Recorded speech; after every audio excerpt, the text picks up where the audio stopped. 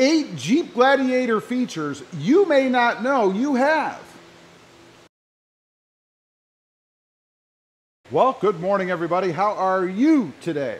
Pretty good here, and that's right. Here are 8 Jeep Gladiator features that I bet you didn't know that you have. Let's start with one of the simplest ones, one that we use all the time, or one that we could use all the time, and it's actually right back here in the back. And of course, it is the gas cap holder. Now, you may have noticed these protrusions here, right? Obviously, it's not this one, but if you're going to put gas in your Jeep and you want to secure this cap without having it hit against your paint and dangle all over the place, right there. Did you know that's what that was for? Pretty awesome. Number 2, the seat belt clips. You know, I hear a lot of people complain about seat belts bouncing around and making noise all over the back of their truck, right? Well, did you know you have seat belt clips? Let's take a look. I'll show you what I'm talking about. And what I mean, of course, are these things right here. These things are so you can fit your seat belt in there to at least cut down on it bouncing around all over the place. Now, that's not to say that you're not going to get any noise in here, because obviously you still have the clip up here.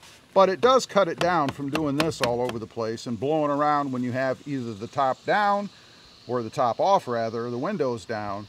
Just kind of secures this a little bit so that you don't have all that bouncing around and stuff.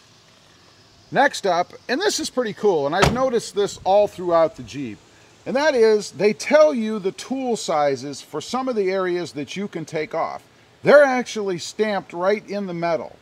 Now, you can see here, and it depends on the light that you're in as to how well you can see this stuff, but they note right here what the size is that you need to be able to remove these bolts. For instance, if you wanted to take the doors off. They're on the front, they're on the back, and they even show you under the hood some areas. I'll show you real quick. Oops, see that? I went to get inside the Jeep to open the hood. How about that? Let's go ahead and see if I can do this with one hand. Kind of have to push down a little bit. There we go. Go over to this one. There we go.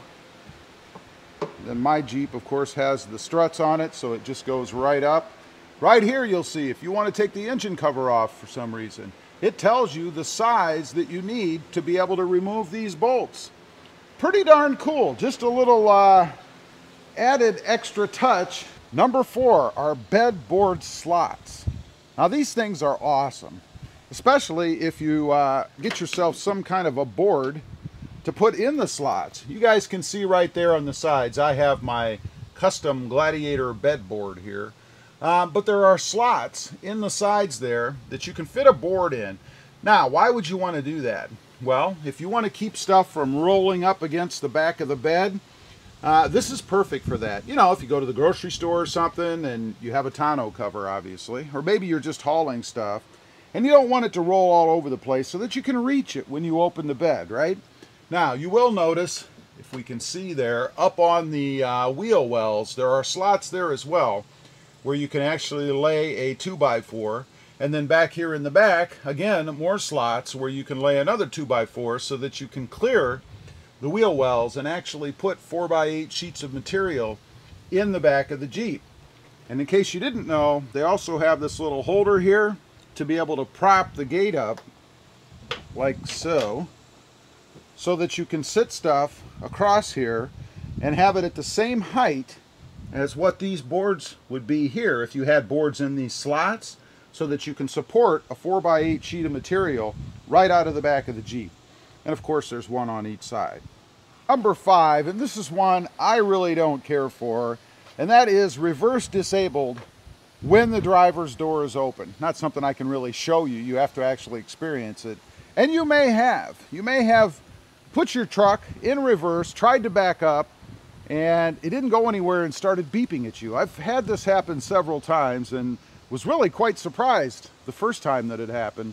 But it, I guess, is some kind of a safety feature, you know, where if you have the door open and your foot's hanging out or something, I guess, and you're in reverse, it won't go backwards.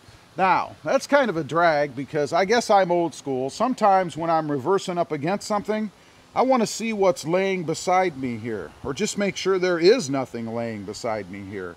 And when I look out of the window, straight out of the back, without opening the door, I can't see the ground here.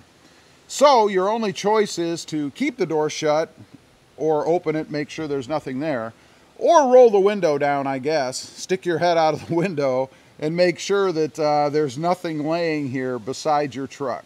Number 6, and this is a pretty cool little feature, I think, and that is a place to put all of the bolts when you remove the top and the doors, anything that you need to make the Jeep fully convertible, right? Where it's located is behind the driver's seat, I guess, in the back, actually underneath the storage area. So behind this storage compartment, you may have noticed this, or maybe you didn't. But if you take this off, you can see there are a bunch of slots and things in here. And this is to put all of the bolts, all of the hardware, when you remove the top, so that you don't lose it, I suppose. And another thing that's pretty cool about this is it actually comes out, right? So as you're taking these bolts off, you don't have to run around the truck to stick them in here. You just take this with you, load it up with all of your bolts, obviously, and then just stick it back in here, put the cover back on, and you are good to go until you need them again. Awesome idea, but by Jeep to be able to keep things organized and safe, I guess, when you're out running around, so that you don't lose any of those bolts or things that you need when you take the top off. And what I'm talking about, of course, are these bolts here. And you can see they're not very big. It would be pretty easy to lose these if you weren't paying attention. Next up is storage for your key. Now, I don't know if anybody else has noticed this. I have seen a few people that have talked about it. But let's hop in here and I'll show you what I'm talking about. Right here in your center console, you may have noticed this slot, right? And some of you, I know, have wondered what's this for. Your cell phone, like the cell phone I'm video on right now, will actually fit down in there and holds it pretty well. But what its true intended purpose is to put your key in. Look at that. It sits in there perfectly, right? Now, the only problem with this is when this happens. Obviously, then, it does not fit.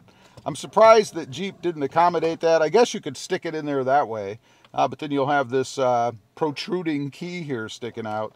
And that's one of the things I really don't like about the Jeep key is this thing comes out so easily. Otherwise, it's pretty nice. And I gotta say, I did do a mod. There's another video on the channel about that. Where I actually went with an aftermarket solution for the key.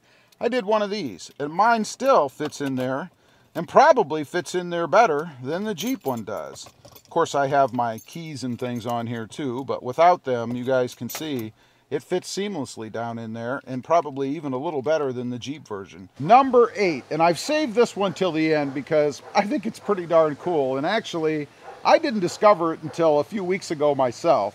And it's inside. Let's go ahead and hop back in here. And what I'm talking about is the sun visor here, right? Did you know that this thing extends? Now, what do you mean extends? Well, of course it does. It does this, right? No, more than that. Let's go ahead and unhook it. And if the sun is over here, let's say, just beaming in at you, right? And half the time when that happens, you put the visor over and you still have this space, right? Where the sun still always seems to be just in the right place to come through and hit you, right? Well, Jeep thought of that. You can pull out your sun visor, extend it that way, and cover up this space, at least most of it. This is really behind your head here, so unless you're turning and looking that way out of your window, shouldn't be a problem. But this thing actually extends. How cool is that? Well, there you have it, 8 Jeep Gladiator features that you may not know you have. Let me know what you think. I think they're pretty handy. Some of them are pretty cool. That visor thing is just awesome, I think. Anyway, leave a comment down below. Let me know if you knew about all these things, or maybe some of them, and if you use any of this stuff. I'd be curious to know. Also, real quick, if you haven't before and you're interested, check out my other channel. It is Rob Motive, all about my 2020 Toyota Tacoma back there. Don't forget to smash that notification bell so that you don't miss out on any upcoming videos. And do me a favor, hit that subscribe button on the way out. Thanks for watching. Stay safe out there. Bye.